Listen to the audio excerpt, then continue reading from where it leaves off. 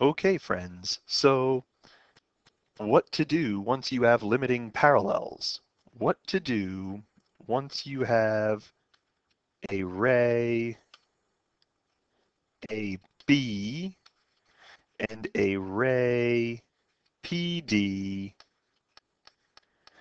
that is limiting parallel to AB? Well, if you connect these and then you decide, well, these get closer and closer to each other without touching. In fact, the picture really sort of looks like this. It appears that these points are getting closer and closer to some ideal point way out on the horizon. And if they touch each other way out on the horizon, then this shape is like a triangle. Now, it's not a triangle. In fact, it only has two angles. There's no angle out here. There's no vertex out here. Could be a trilateral, could be a biangle, but what we are going to call this is an asymptotic triangle. And the definition will sort of be that we have these two limiting parallel rays joined with the segment connecting their endpoints. So we will call this asymptotic triangle DPAB, where P and A are the only two vertices. D and B just sort of give us the direction where the limiting parallel rays are heading. So here we only have two angles and one side, which should make things fairly easy. A couple quick theorems about this. If DPAB is an asymptotic triangle, and if C is on the other side of A from B, then the measure of angle CAP is greater than the measure of angle APD. So I have my asymptotic triangle.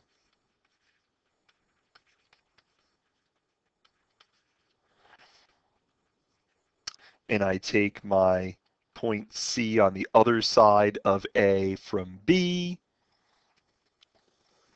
and I argue that the exterior angle theorem holds.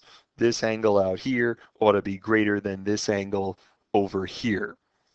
And the way we go at this, oddly enough, is we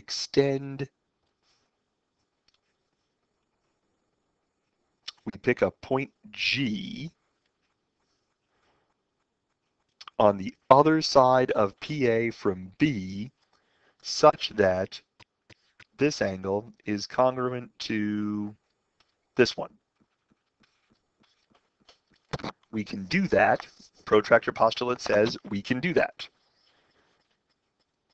So what I'd like to do is I'd like to prove, well, I'm going to get to this. I'm going to show that this has to be bigger than that. Or really, no, let's do it this way. Let's do it where you will finish the details of that proof. You should probably read it in Venema's work.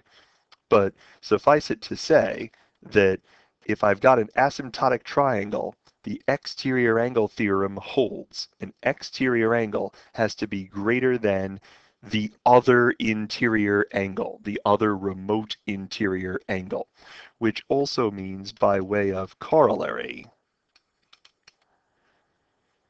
that the measure of angle APD plus the measure of angle PAB is less than 180 degrees. That should be fairly straightforward to prove. What is more bizarrely interesting and that we really should consider, we're going to let EPAB and FQCD